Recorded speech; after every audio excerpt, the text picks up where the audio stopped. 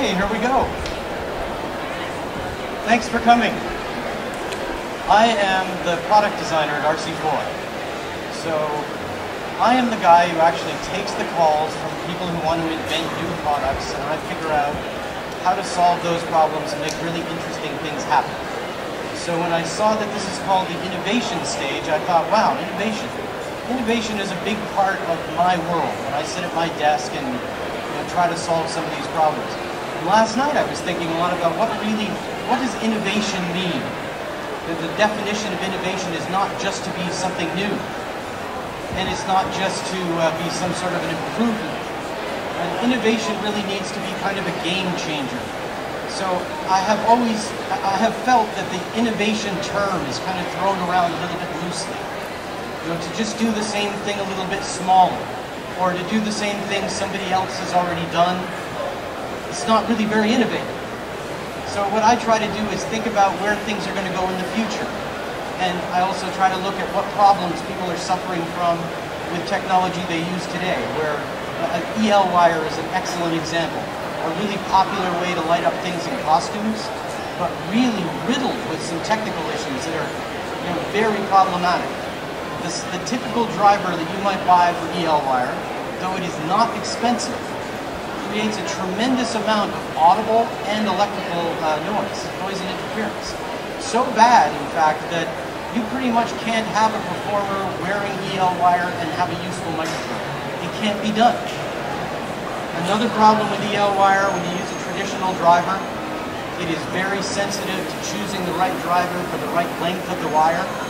So if you're trying to create something on the fly, that for instance Cirque du Soleil does all the time, and I work with them on virtually every show they build, they are changing something in a show even after it's open. It is an endlessly evolving production.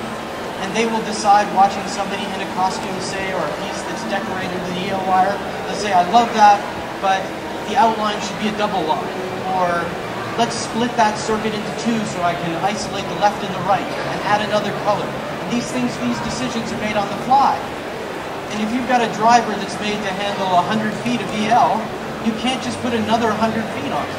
It will get dim, it will overheat the driver, it'll cause the driver to fail.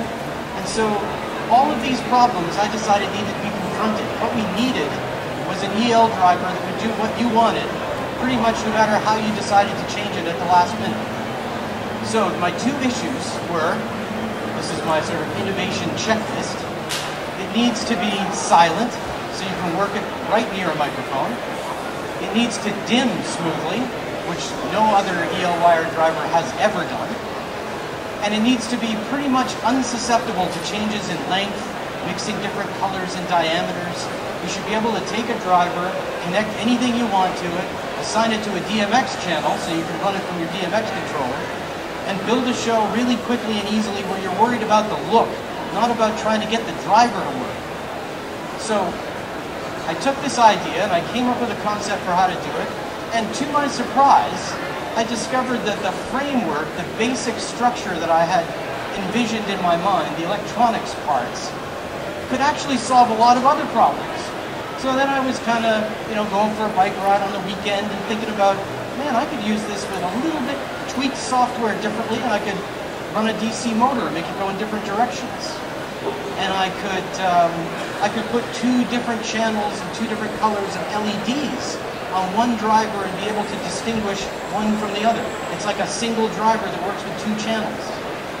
There's a whole slew of really cool new things that I realized I could do with this basic sort of building block circuit that I conceived to use for EL wire. So this has launched what I call the DMXfb, the RC4Magic DMXfb. And I have promoted it as the most versatile wireless dimmer on Earth. And I really think it is. Let's have a look at it doing some EL wire. So what I've built here is a suit. Were any of you at the Brag and Swag last night? I got to express my inner dancer. That was me in the suit. So what we have here are 8 of my FB drivers. They are mounted to a weight belt worn underneath the suit. And we have, let's go through each channel. We have a heart, which we pulsed at the beginning of the show. And then we have a stick figure, By the way, the design, what the lines would be and what they would look like was done by my 12-year-old daughter. She could see the entire thing. So she said, you gotta have a stick man. Of course, if he was zipped up, you'd get a better sense of it. But the line down the front, there's some ribs, and then the line that is the leg, we've split it into 2 circuits. So we've got top and bottom. And they had finally broken it. And then we have the yellow man, the orange yellow man. We need him on a turntable now so you can see the back. But the important thing here now is we're able to dim this EL wire. So if I put these faders at half, it's at half brightness. This is absolutely smooth EL wire dimming. I can guarantee you, except for the people who saw this last night, you have not seen this before.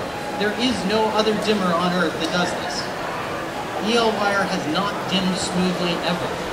And then, I'm right up here beside it. And it's not making any noise. I could be wearing this. I could be wearing this and not be much of a projection speaker, and it's okay. I could be singing one of those pop songs where I'm kind of whispering the whole thing.